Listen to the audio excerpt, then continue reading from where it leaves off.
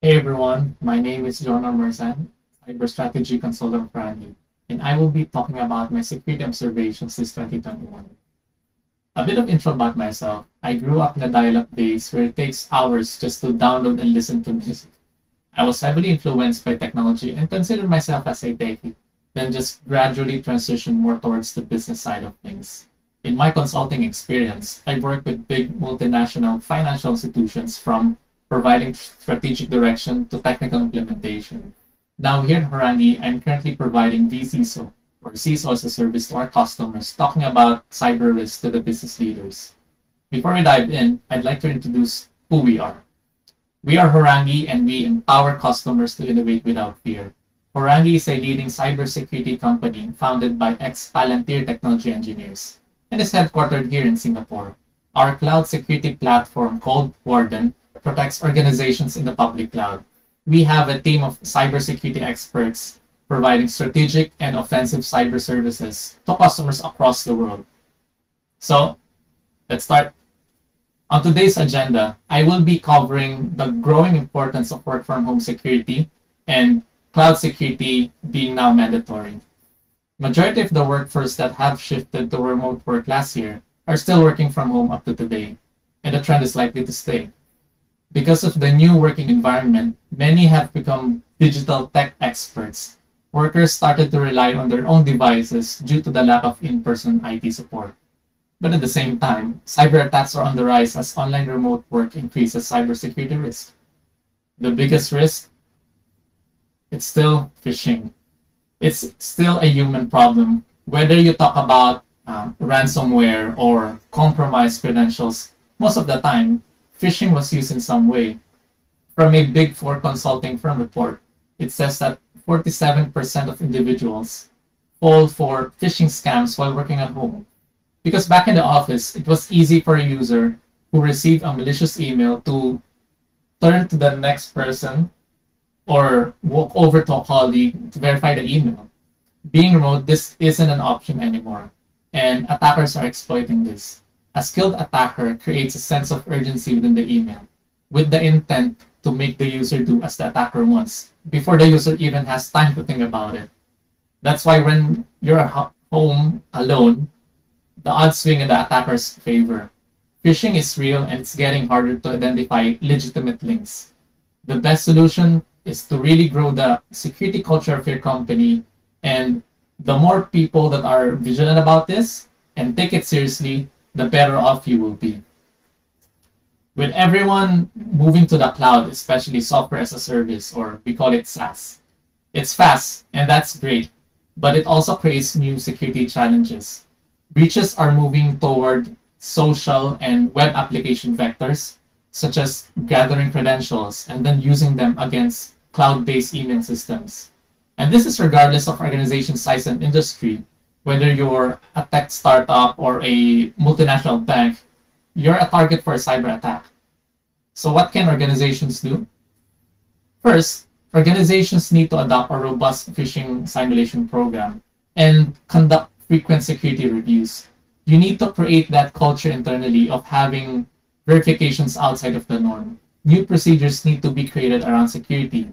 You need to you need to ensure stronger home network security and enhanced endpoint protection. New approaches such as Secure Access Service Edge, or we call it SASE, Zero Trust Model, Extended Detection Response, or XDR, need to be considered in light of the explosion of devices and users. Next, onboarding and offboarding are key areas of mistakes in most businesses. And it's really hard with the modern workforce. Organizations should adopt stringent onboarding and offboarding processes and policies to mitigate insider threat risk.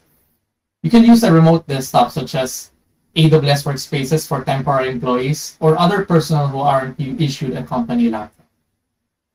In most companies, these days their cloud is where most of their crown jewels are stored, and there needs to be more active effort in making it work.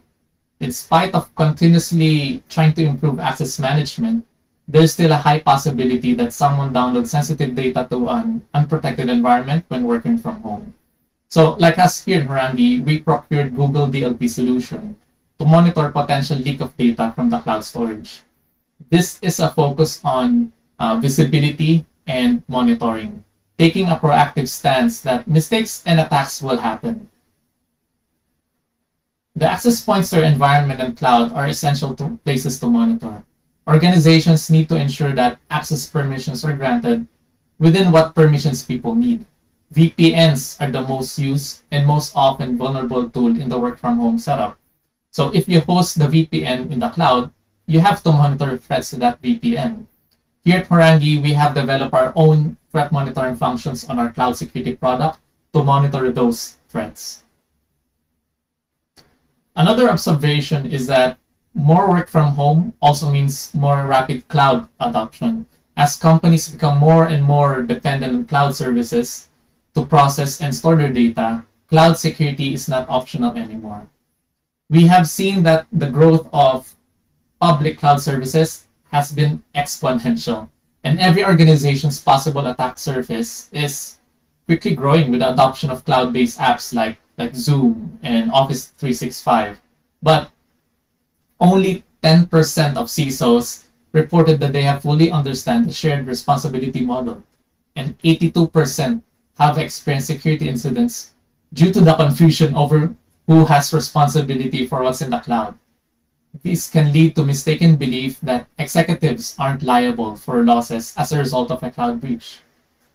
And this goes down to the security teams that are dealing these issues directly on a day-to-day basis. First issue is skills shortage. We all know about the engineering squeeze here in Southeast Asia's very competitive market. Cybersecurity is no different. The organization ISC2 actually estimates that Asia has a shortage of over 2 million cybersecurity experts. With cloud security being a new field, there are even less expertise available. Second, lack of visibility. If developers can spin and shut down cloud instances with a few clicks, how can security teams have full visibility of this growing and fast-changing network? The lack of visibility makes risk assessment more challenging, and they either become overly permissive or they lock down everything. If we remember the Capital One data breach last 2019, wherein personal data of 100 million customers were exfiltrated because of excessive permissions.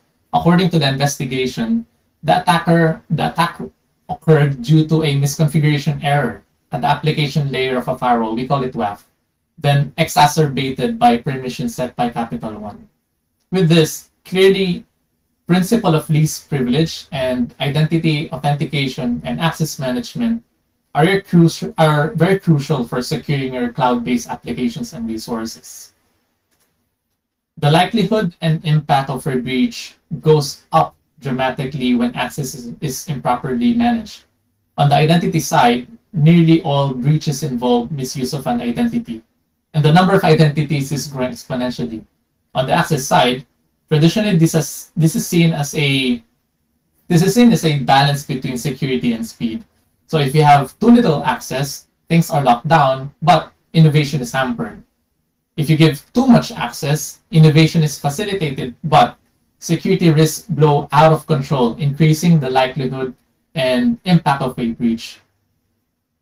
What we don't see emphasized enough is the ability to look at usage and make general recommendations around reducing privilege and encouraging the constant changing of keys and passwords on a regular basis.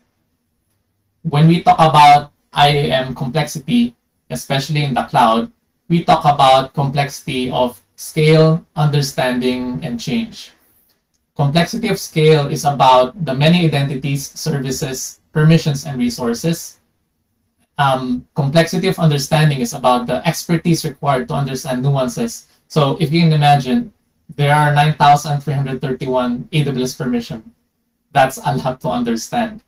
And then finally, complexity of change. This involves rapidly evolving needs, privilege creep, and frequent updates to cloud service provider offerings. Like just last 2019, AWS added over 35 services in their portfolio. So in this case, what can organizations do? Well, you can only protect what you know. Having central visibility solves the pivotal problem created by cloud sprawl. Look at solutions classified as SSPM and CIEM. SSPM, or SaaS Security Posture Management, provides automated continuous monitoring of SaaS applications like Slack, Salesforce, and Microsoft 365 to minimize risky configurations, prevent configuration drift, and help security and IT teams to ensure compliance.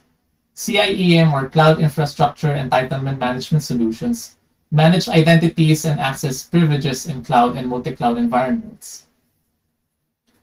With the speed of change in the cloud, you can leverage security and compliance automation to fix threats as they come so they don't get forgotten.